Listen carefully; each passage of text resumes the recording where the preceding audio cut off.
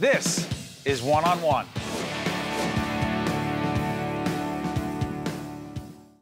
We're pleased to welcome to the campus that he knows well, Brian Kennedy, head men's basketball coach right here at NJIT. Good to see you, Coach. Great to see you too, Steve. Thank you for having me. You have a fascinating background. You're born and raised where? Born in Trenton, New Jersey, raised in Rumson, New Jersey. Coach where before you got here? I was coached most recently at DePaul University in Chicago, Illinois. But wait a minute, you spent some time on Wall Street. Yes, I did. How'd that happen? Everything is 6 degrees of separation, so I had recruited a player by the name of Rashawn Burno out of St. Anthony's High School here in New Jersey. Right. His legal guardian at the time, Steve Gladstone, had given me an opportunity to go work with his firm, which included Mark Bavaro and Phil McConkey, two great Giant players, and we had a small little institutional equity trading firm. That's how it happens. That's how it happens. So we talked to the president here, Dr. Bloom, a lot about student athletes, about the connection between academics and sports, delicate balance. How do you see it? Most certainly. I think here at NJIT, it's academics first and then athletics. And you know, sometimes in the big college model of big-time sports, sometimes that gets lost, but it's not lost here at NJIT. Academics come first and foremost. How do you make sure that happens? By recruiting. By getting out there and making sure that you recruit a student athlete who's got his priorities straight, who wants to come and get a degree at NJIT before any of the basketball. So it's interesting, Coach. You know who doesn't belong here. Yes. I hate to put it that way, but there are other programs, excuse me, in this area, and we know what programs they are because they've been highly publicized, where a kid who comes to that school, goes to that school, it doesn't appear as if academics were that young person's top priority. You can pick it up. Yes, for sure. And I don't know if you've seen, Steve, but there's been over 700 Division I transfers out there this year. Talk about that. I think kids now, like you said, they're going to school for the wrong reasons. Maybe they're going for basketball, it doesn't work out, this, that, and the other thing. When the kids come here to NJIT, a kid like Damon Lynn and Tim Coleman have had such great success on the court. Yeah, talk about those kids so people can understand who they are. Damon Lynn, who's going to be a senior for us this year, who's been an AP All-American for the last 2 years out of Union Catholic High School in New Jersey here. He's had a phenomenal year. He's had, believe it or not, he's had one of the all-time great college basketball careers out there. He's going to be close to breaking the NCAA three-point shooting record for field goals made, which is just an unbelievable stat. He's going to leave here as the all-time leading scorer, over 2,000 points, and just a great ambassador for NJIT. But he came here as a student, though. Had a 3.6 last semester. So Tim Coleman from St. Anthony's High School. Jersey City? Jersey City. Played for Coach Hurley? Played for the famed Coach Hurley. He played with a bunch of higher, recruited, higher thought of players maybe. He's had the best college career out of all of his teammates. He's going to leave here as NJIT scoring over. He's already scored over 1,000 points. Does it make it harder for you, Brian, when in fact you're out there recruiting? You're recruiting for this institution.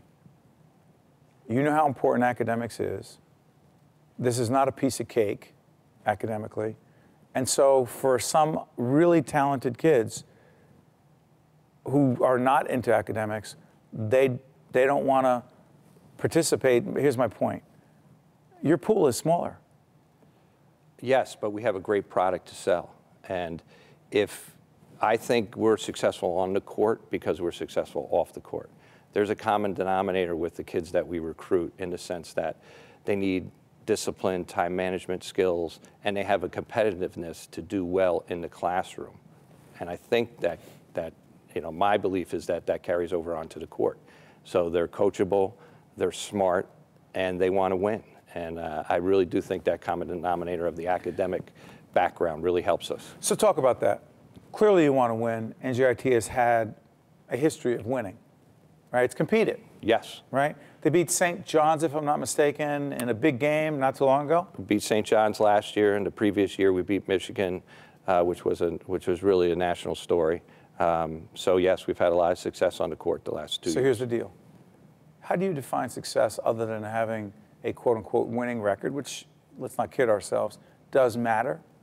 You don't come out here to lose, but it's a question of what you will do to win and what you won't do. How do you define success when a young man leaves this program? Success would be he's graduating with his degree and he's moving on to, whether it's in his field of study, whether he's going on for his graduate degree, whether he's going on for his doctorate degree, which one of our players is doing this year, Wynn Willis from Baltimore, Maryland. He's in a new business data sciences program here at NJIT for his doctorate degree. Those really are the keys to success for us. And as the basketball gets better, some of our players will have opportunity to play professionally, but at some point in time, the air is going to come out of the basketball and they have their NJIT degree. And what I promote within the program is a family atmosphere. It's our job, it's my job, to help them get their foot in the door to start the rest of their lives. What do you love about coaching? I love the kids. To me, I love being around young kids. I love the fact that they're molding them, helping them grow from kids into young men. That's really what I love about it. Leadership. How much of what you do as a coach, beyond the X's and O's, the execution of plays, setting up a defense, a zone, one-on-one, whatever it is, you know, how much of what you teach? I teach leadership right here at NJIT, so I'm curious, how much of what you teach is leadership? Most of what we teach is leadership. The X's and O's and all that is a small part of what we do. It's the everyday, you know, it's the everyday teaching, going to class, doing the right thing, sitting in the front of class. You know, whether you like it or not, you're not a normal student. Everybody knows you because you're a basketball player. So you have to hold your standards up even a little bit higher. You have to be present. You have to be available to your classmates. How about leadership on the court? Describe it. To me, leadership on the court is someone who, when things don't go right, it's how you respond. And that's my whole motto for the kids. Not, you worry about the things you can control and how you respond to adversity. And whether you're going to put your head down and go crawl in the corner. Or blame someone. Or blame somebody else, or whether you're going to stand up and take responsibility and move on to the next chore at hand and tackle it successfully. Wouldn't it be great if we had that in a president? I don't mean in NJIT, I mean, never mind. I mean in the country. Yeah. I'm sorry, I didn't mean to get you into that, Brian. Brian Kennedy is the head men's basketball coach at the New Jersey Institute of Technology, and the team is the NJIT Highlanders, right? Correct. And playing what conference? The Atlantic Sun Conference. Okay, and by the way, that's fascinating because there are no other teams in this area in that conference, right? Correct. It's mostly a Southern-based conference, but it's a terrific conference, one that we're, you know, so happy to be involved with, and we think we bring a lot to the conference with our Northeast exposure and so forth. So. Style of play. Style of play is definitely different. Good luck, Coach. Thank you very much. Thank you so much for having me, Steve. Stay with us. We'll be right back right after this from NJIT. Thank you, Coach. One-on-One with Steve Adubato has been a production of the Caucus Educational Corporation, celebrating over 25 years of broadcast excellence. Funding for this special edition of One-on-One with Steve Adubato at NJIT has been provided by TD Bank, PSE&G, RWJ Barnabas Health, the Fidelco Group, the North Ward Center, Prudential Financial's Global Communications Department, and by Verizon. Transportation provided by Airbrook Limousine, serving the metropolitan New York, New Jersey area. One-on-One with Steve Adubato at NJIT has been produced in cooperation with FiOS One News.